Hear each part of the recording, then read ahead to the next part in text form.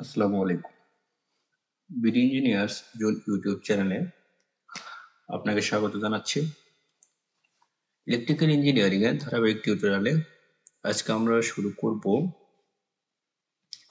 Example 6.5 এবং example 6.6 যা power factor মুভমেন্টের ম্যাথের অংশ। গত টিউটোরিয়ালে আমরা এর আরো 4টা অঙ্ক সমাধান করেছিলাম। তো এই অঙ্কের ক্ষেত্রে কি বলা হয়েছে? বলা হয়েছে এ 3 phase 50 Hz 400 volt motor develops 100 horsepower.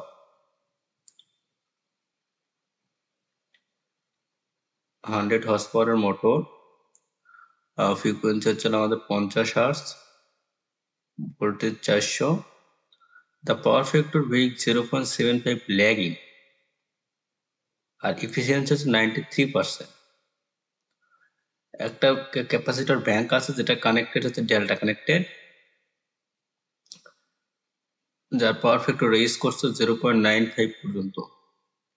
Each of the capacitance unit is built of 4 similar 100 volt capacitor. Determine the capacitance of each capacitor. তার মানে 4টা সিমিলার 100 ভোল্ট ক্যাপাসিটর আছে, তাহলে আমাদের ক্যাপাসিটেন্স বের করতে হবে প্রত্যেকটা ক্যাপাসিটরের। এটা হচ্ছে আমাদের অঙ্ক। তাহলে আমরা এখন সমাধান শুরু করি।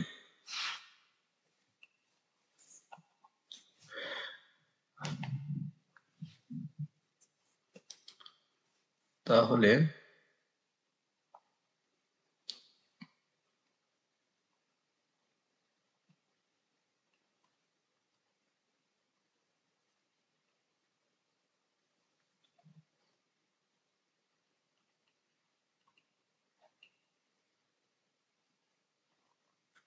সলিউশন শুরু করব এখন।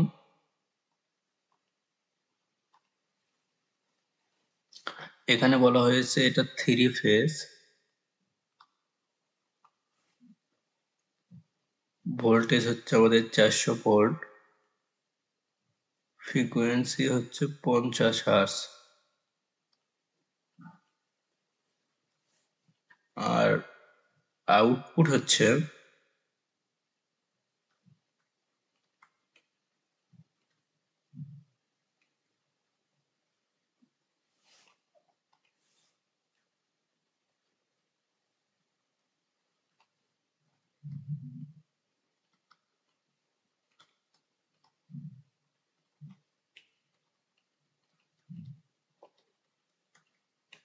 100 হর্স পাওয়ার।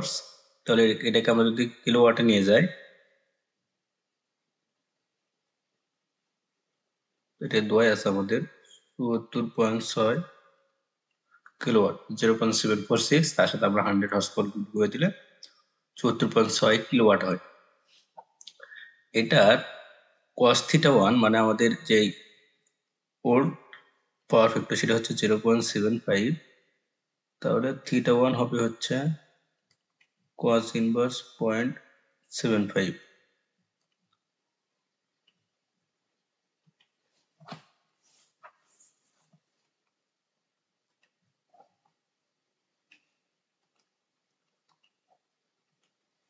(41.41 ডিগ্রি। এটার ইটা দেওয়া আছে হচ্ছে 93%, 0.93। তাহলে আমাদের ইনপুট কত হবে?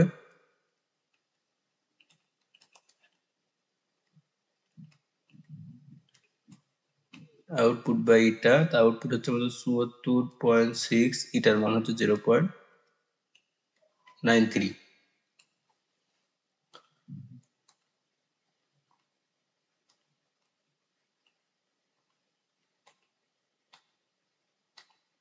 তাহলে 80.21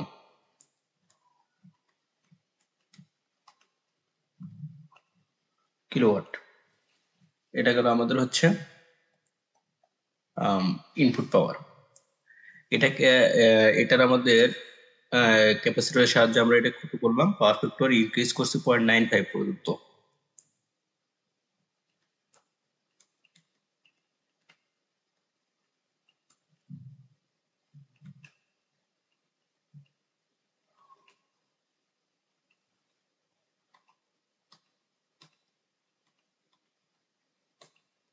তাহলে 18.19 ডিগ্রি,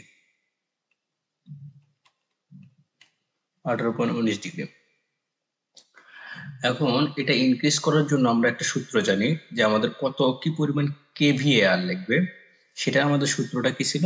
সূত্রটা ছিল হচ্ছে, সরি এটা কিউসি হবে, সূত্রটা ছিল আমাদের QC equal P tan θ 1 minus tan θ 2। P আমাদের কত? 80.21, tan θ 1 হচ্ছে 41.41 মাইনাস tan 18.19 ডিগ্রি।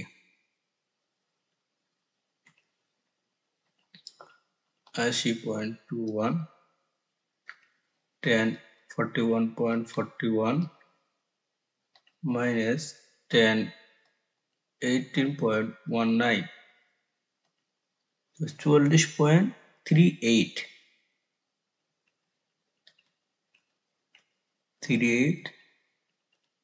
kVAR।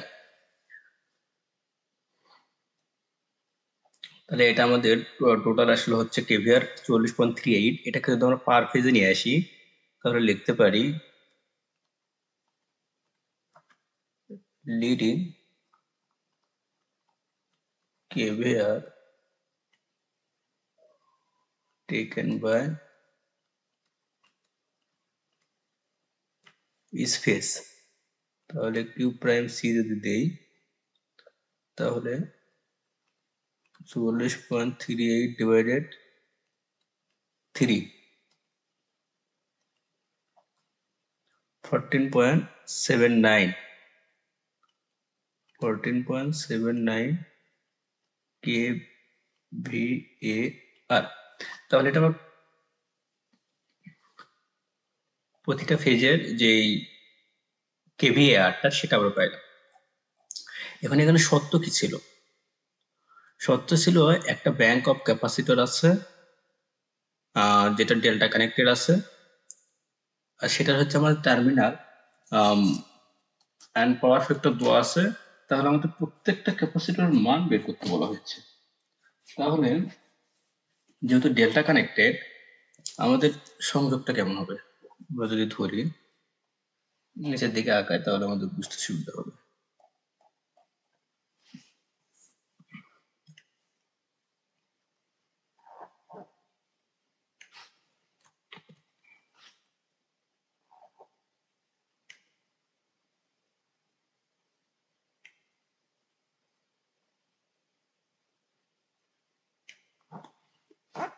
এখানে আমাদের ডেল্টা কানেক্টেড আছে, ডেল্টা কানেকশন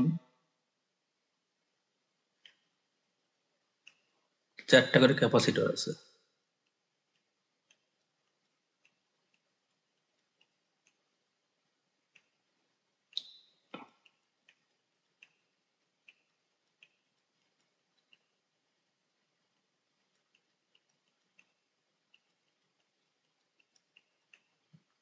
চারটা করে ক্যাপাসিটর আছে।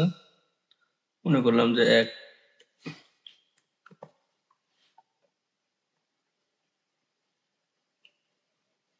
একটা পেজ কানেক্টেড এখানে, আর একটা পেজ কানেক্টেড এখানে, একটা পেজ কানেক্টেড এরকম এখানে। ফিগারটা যদিও খারাপ হয়েছে, যাই হোক আমাদের টোটাল কানেকশন সিস্টেম এখানে আসলো। ভোল্টেজ 400 ভোল্ট, সেটা আমরা দিয়ে দিলাম। এখন বলা হয়েছে যে আমাদের প্রত্যেকটা ফেজের যে ভারটা বের করা হয়েছে, এখন বলা হয়েছে যে প্রত্যেকটা ফেজে 4টা করে ক্যাপাসিটর আছে। Each of the capacitance unit built of A 4 similar 100 volt ক্যাপাসিটরস। তাহলে প্রত্যেকটা ক্যাপাসিটরের মান বের করতে বলা হয়েছে। এখন আমি যেটা বের করছি সেটা হচ্ছে ভার, মানে প্রত্যেকটা ফেজের ভার।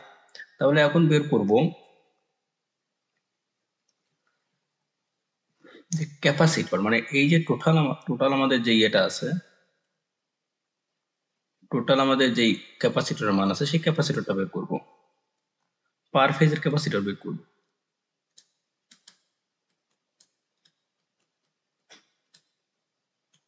ক্যাপাসিটর পার ফেজ সি ইকুয়াল আমরা জানি হচ্ছে Q prime C omega V square. অনেকের এই জায়গাতে একটা সমস্যা হয়, আমার নিজেরও সমস্যা হয়েছিল যে আসলে আমরা এটা কি এই সিঙ্গেল ক্যাপাসিটরের মান বের করতেছি নাকি হচ্ছে আমরা ফেজের বার বের করতেছি। মূলত এটা আমরা ফেজের বের করতেছি, কারণ আমাদের এটা তো আছে হচ্ছে পার ফেজে, আমরা ওটার সাহায্যে বের করতেছি, তার মানে আমরা এই পুরো ফেজেরই ক্যাপাসিটরের মানটা বের করতেছি। তার মানে এটা অবশ্যই ইকুইভ্যালেন্ট ক্যাপাসিটর হচ্ছে। এটাকে আমরা ইকুইভ্যালেন্টও লিখে রাখতে পারি, তাহলে আমাদের বুঝতে সুবিধা হবে।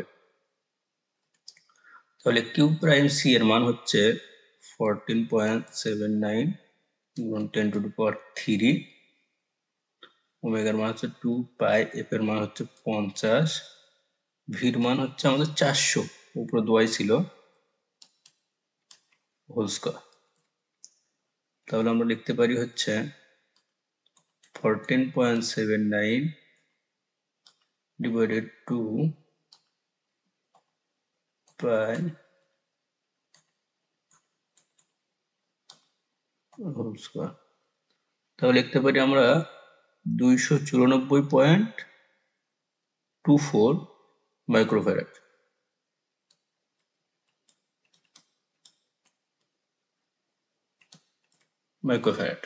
এটা আসলে আমাদের প্রতিটা ফেজে। তাহলে এখন যদি আমরা বের করবো হচ্ছে যেটা সিরিজ ছিল সেটা বলা হয়েছে, এখন বের করবো আমরা প্রত্যেকটা ক্যাপাসিটরের মান। এখন একটা জিনিস আমরা জানি যে যদি সিরিজে ক্যাপাসিটর থাকে তাহলে আমাদের ইকুইভ্যালেন্ট ফর্মুলা কি হয়, 1/C1 plus 1/C2 plus 1/C3 plus 1/C4 এরকম ফর্মুলা আসে। বা এটাকে আমরা যেহেতু প্রত্যেকটা ক্যাপাসিটর মান সেম, তাহলে 1/C plus 1/C plus 1/C, তাহলে এটা হয় আমাদের 4/C। তাহলে 1/C ইকুইভ্যালেন্টের মান হচ্ছে 4/C, তাহলে সি এর মান কি হয়, মানে প্রত্যেকটা ক্যাপাসিটরের মান, তার সি এর মান হয় হচ্ছে 4C ইকুইভ্যালেন্ট। এটা কিন্তু আমাদের মান আসে। তাহলে আমরা এখান থেকে প্রত্যেকটা যেই ক্যাপাসিটর মান সেটা আমরা পেয়ে যাব।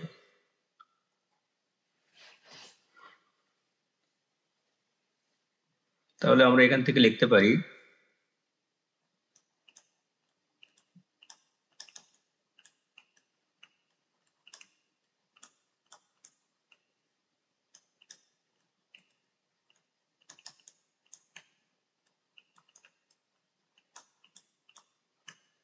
ফোর সি ইকুইভ্যালেন্ট, তাহলে 4 মাল্টিপ্লাই 294.24 মাইক্রোফ্যারাড। তাহলে যদি আমরা মাল্টিপ্লাই দিয়ে গুণ করে দিই, 294.24 মাল্টিপ্লাই 4, তাহলে 1176.96,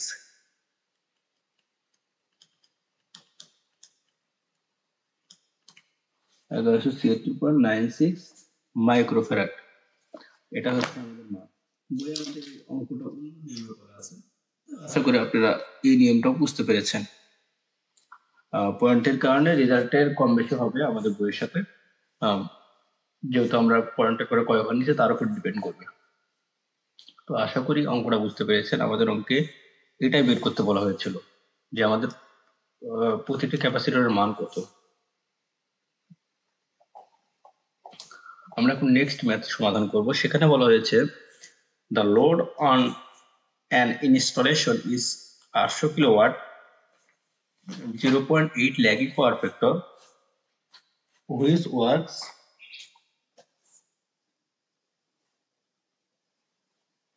for 3000 hour per annum। মানে এখন আমাদের 800 কিলোওয়াটের একটা লোড আছে, ইনস্টলেশন লোড, 0.8 ল্যাগিং পাওয়ার ফ্যাক্টরে, যেটা 3000 ঘন্টা চলে প্রতি বছরে। তার ট্যারিফ ইজ হচ্ছে 100 পার কেভিএ। 100 পার কেভিএ, এটা রুপি, যেহেতু ইন্ডিয়ান লেখক তার রুপি আছে, পার কেভিএতে 100 রুপি। আর 20 পয়সা প্লাস যুক্ত হবে কি 20 পয়সা পার কিলোওয়াটের জন্য। If the power factor is improved, আমাদের যদি পাওয়ার ফ্যাক্টর ইমপ্রুভ করে 0.9 লাগিয়ে নিয়ে যাওয়া হয়, তাহলে লস ফ্রি ক্যাপাসিটর কস্টিং হচ্ছে 60 পার কেভিআর। তা calculate the annual saving affected. তার মানে আমরা যদি 800 কিলোওয়াটের একটা লোড 8 ঘন্টা 0.8 ল্যাগিং পাওয়ার ফ্যাক্টরে 3000 ঘন্টা চালায় প্রতি বছরে, তাহলে একটা আমাদের কস্ট আসবে। এখন আমরা পাওয়ার ফ্যাক্টরটাকে ইমপ্রুভ করে ক্যাপাসিটর ব্যাংক ব্যবহার করতেছি, সেই ক্ষেত্রে আমাদের এটা কি কস্ট ইফেক্টিভ হবে? যেহেতু আমাদের ক্যাপাসিটর একটা দাম নির্ধারণ করতে হয়, নাকি কস্ট ইফেক্টিভ হবে না, এটাই আমাদের ক্যালকুলেশন করতে হবে। যাই হোক, এখন আমরা সমাধান করব।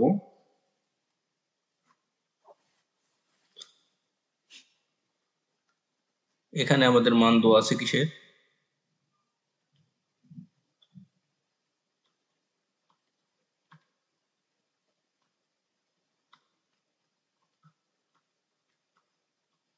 আটশো কিলোওয়াট।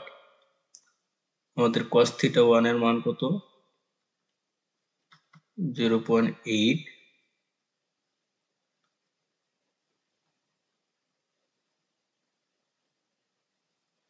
তাহলে θ1 এর মান হচ্ছে cos ইনভার্স 0.8।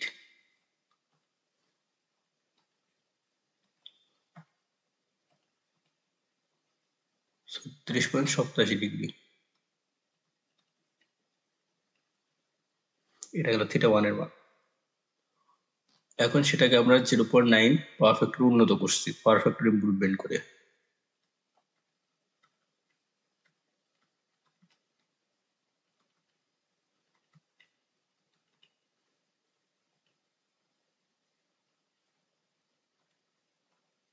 তার 25.84 degree.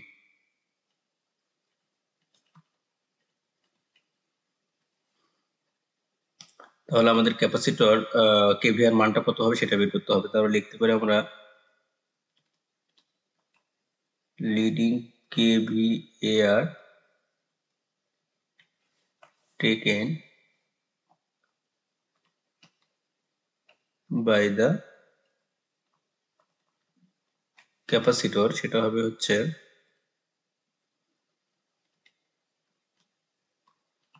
P tan θ1 minus tan θ2।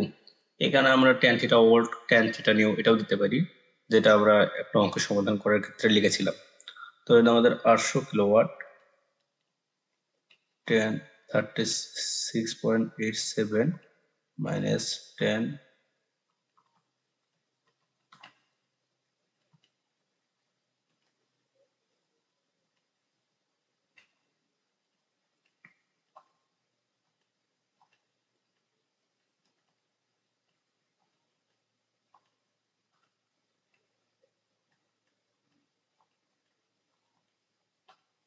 212.58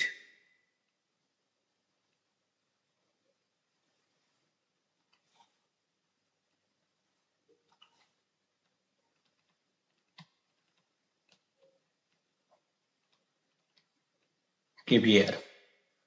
এটা হচ্ছে আমাদের টোটাল যে লিডিং পাওয়ার ফ্যাক্টর, সেটা আমরা কেভিআর, সেটা আমরা বের করলাম। এখন যেটা বলা হয়েছে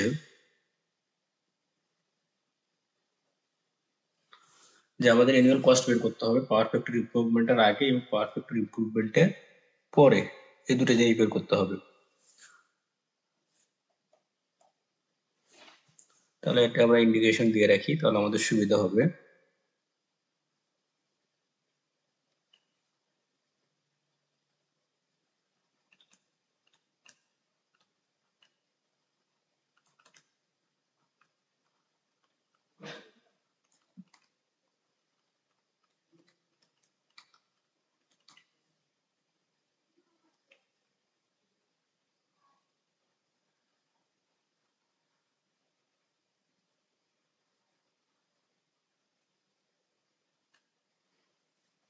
annual power factor cost before power factor correction। তাহলে আমাদের আগে ম্যাক্সিমাম যে কেভিআর ডিমান্ড সেটা বের করতে হবে, কারণ এখানে আমাদের পার কেভিএ তে 100 রুপি করে দেওয়া হয়েছে মানে কস্ট। তাহলে আমরা লিখতে পারি ম্যাক্সিমাম কেভিএ ডিমান্ড হচ্ছে 800 ভাগ 0.8, তাহলে এটা আমার কেভিএ আসবে। তাহলে 800 ভাগ 0.8 1000 কেভিএ। এখন আমি অঙ্ক করার ক্ষেত্রে যেটা ভুল হয়েছিল আমার বা হতো আর কি, সেটা হচ্ছে আমি করতাম কি এর সাথে আবার টাইম ডিউরেশনটাকে গুণ করে দিতাম।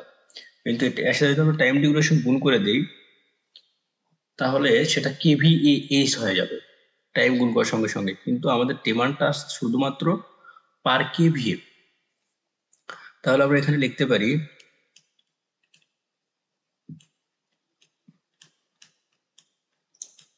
কেভিএ ডিমান্ড চার্জ আমাদের কত আসবে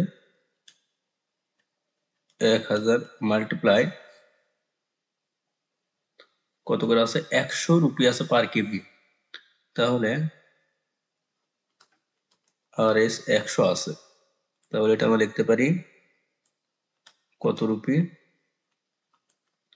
1 2 3 4 5, তার মানে 1 লাখ রুপি আর কি। এটা আসলে আমাদের হচ্ছে কেভিআর ডিমান্ড চার্জ। এখন বলা হয়েছে কি কিলোওয়াট আওয়ার 20 পয়সা করে পার কিলোওয়াট আওয়ারে আছে, তাহলে এটা আমরা লিখতে পারি যেহেতু কিলোওয়াট আওয়ার আর আমাদের তো আছে কিলোওয়াটে, তাহলে ইউনিট কনজিউম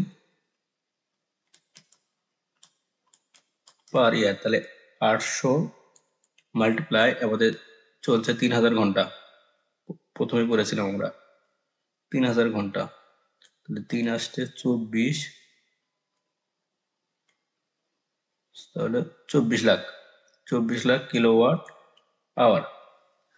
তাহলে এনার্জি চার্জ কত হবে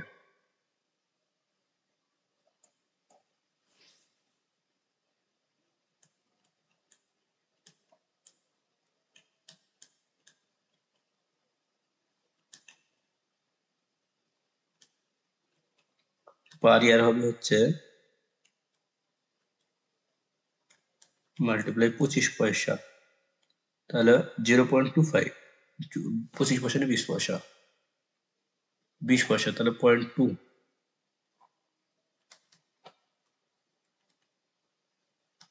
তাহলে 24 লাখ,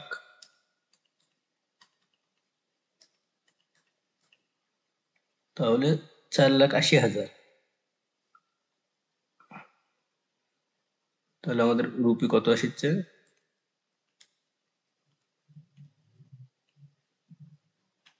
4,80,000 রুপি আমাদের কস্ট আসতেছে।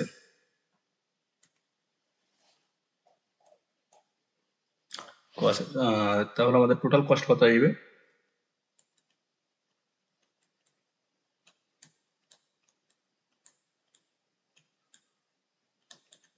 টোটাল অ্যানুয়াল কস্ট আসবে আমাদের, এখানে ছিল KVA demand charge 1 lakh rupee আসলো, আর এখানে আছে হচ্ছে 4,80,000, তাহলে রুপি প্লাস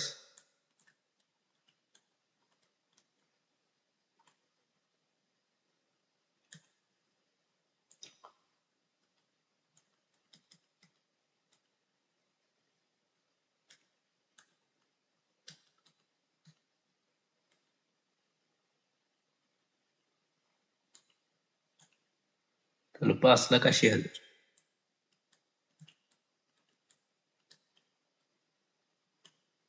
এটা হলো আমাদের টোটাল অ্যানুয়াল কস্ট যদি আমরা পাওয়ার ফ্যাক্টর কারেকশন না করি। এখন কি করবো যে পাওয়ার ফ্যাক্টরটা কারেকশন করবো।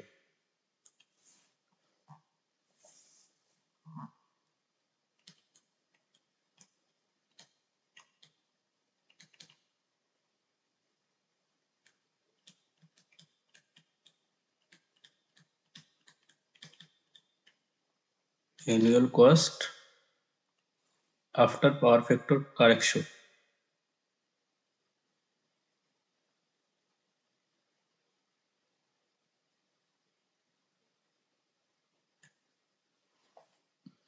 ওকে, তাহলে আমাদের এখানেও ম্যাক্সিমাম কেভিএ ব্যবহার করতে হবে।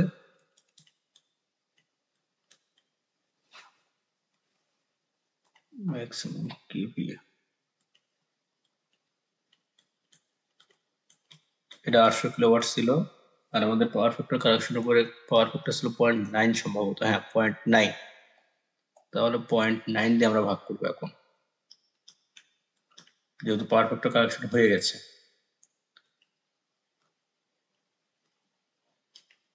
800 ভাগ 0.9, 888.89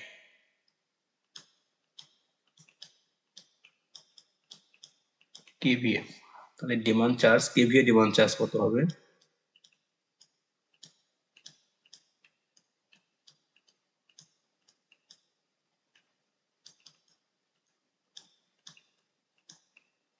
₹100।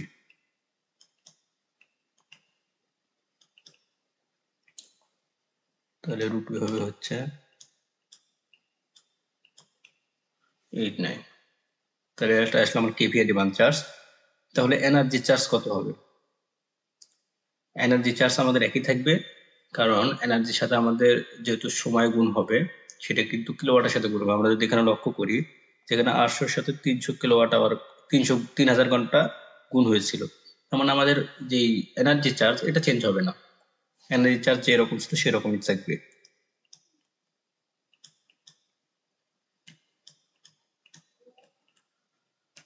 এনার্জি চার্জ কত ছিল আমাদের? ওপরে 4,80,000।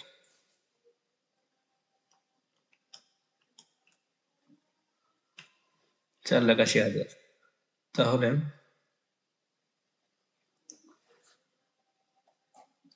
কিন্তু আমাদের যে এনার্জি আমরা ইমপ্রুভ করতেছি, পাওয়ার ফ্যাক্টরটা ইমপ্রুভ করতেছি, এই জন্য আমাদের পার কেভি এয়ার কস্ট হচ্ছে 60 রুপি পার কেভি এয়ার, প্রত্যেক কেভি এর জন্য। তাহলে আমাদের এই কস্টটাও আমাদের অ্যানুয়াল কস্টে ঢুকে যাবে, কারণ আমরা যখন ক্যাপাসিটর ব্যাগ ইউজ করতেছি, তাহলে আমাদের অবশ্যই ক্যাপাসিটর একটা কস্ট আছে, সেই ক্যাপাসিটরের কস্টটাও তো আমাদের অ্যানুয়াল কস্টের ভিতরেই যাবে। তাহলে 60 রুপি পার কেভিএ এবং যে অ্যানুয়াল সেভিং সেটা বের করতে বলা হয়েছে। আর আমাদের ইন্টারেস্ট বা ডিপ্রিসিয়েশন, আমাদের তো একটা জিনিসের ক্ষয় আছে বা বলা চলে যে লস আছে, সেই লসটা আমাদের 10% ধরা হয়েছে। তাহলে আমরা এখন ওই ক্যালকুলেশনটাই করব।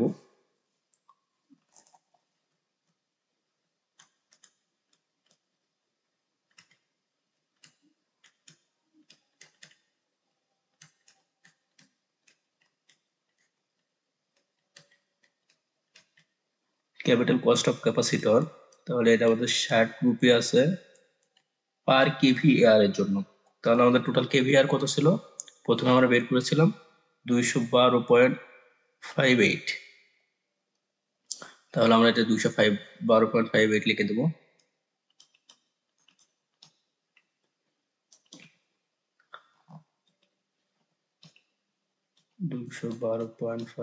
multiply 60, 12,754.8।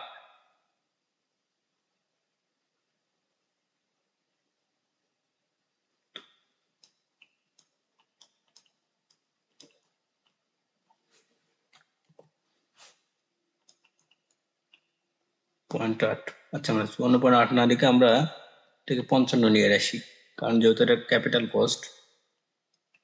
12,755 রুপি।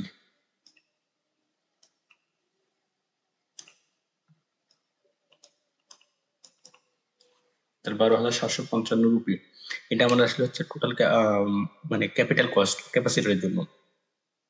তাহলে আমাদের 10% আছে হচ্ছে অ্যানুয়াল ডিপ্রিসিয়েশন চার্জ বা ইন্টারেস্ট।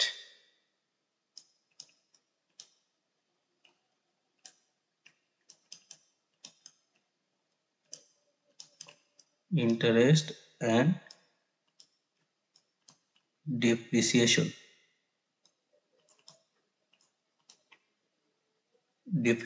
হচ্ছে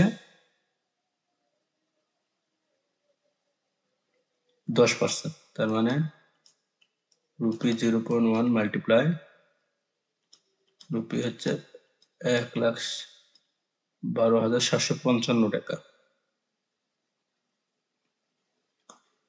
তাহলে পাই আমরা হচ্ছে 127.55, সরি 127.55 কেন, 1275 রুপি। এটা হচ্ছে আমাদের যে কস্টটা আছে, সেই কস্টে হচ্ছে আমাদের ইন্টারেস্ট, যে ক্যাপিটাল কস্ট ক্যাপাসিটরের, সেটা ইন্টারেস্ট আমাদের কত যাবে, প্রতি বছরে আমাদের 1275 টাকা যাবে। তাহলে আমাদের টোটাল অ্যানুয়াল কস্ট কত হবে?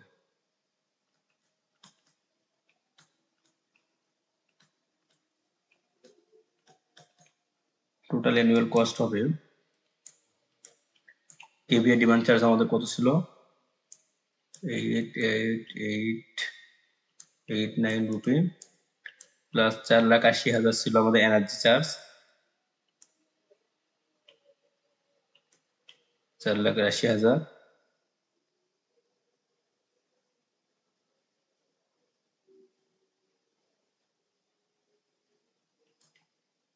প্লাস হচ্ছে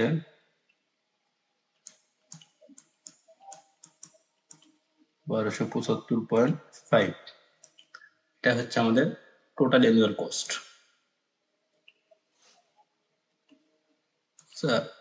সরি 8889 প্লাস 4,80,000 প্লাস 1275,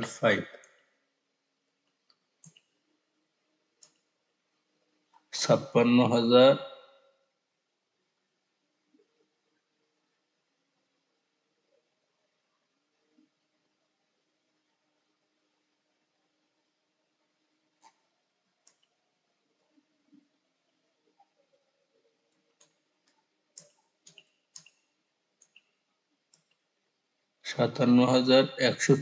টাকা 5 পয়সা।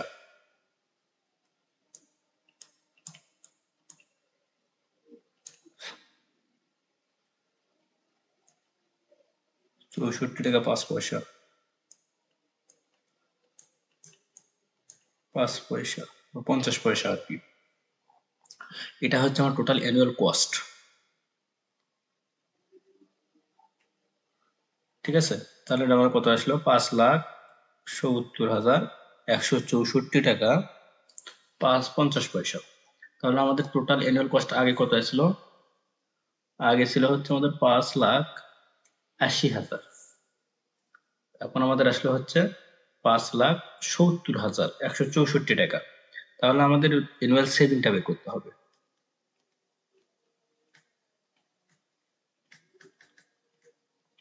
অ্যানুয়াল সেভিং হবে 5,80,000 ছিল, 5,80,000 মাইনাস 5,70,164.5 রুপি আসবে কত, 5,80,000 মাইনাস 5,70,164.5, 9,835.5, 35.5 রুপি। এটা হচ্ছে আমাদের প্রতি বছরের সেভিং, প্রতি বছরে সেভিংস আসলে আমাদের হচ্ছে 9,835 টাকা। তো আশা করি আপনারা অঙ্কটা বুঝতে পেরেছেন যে কিভাবে সেভিংস বের করতে হয় ক্যালকুলেশন করে। তবুও দুইটা অঙ্কে কোথাও কোনো সমস্যা থাকলে কমেন্টে জানাবেন, চেষ্টা করব উত্তর দেওয়ার জন্য। ধন্যবাদ সবাইকে এতক্ষণ সময় দিয়ে পাশে থাকার জন্য।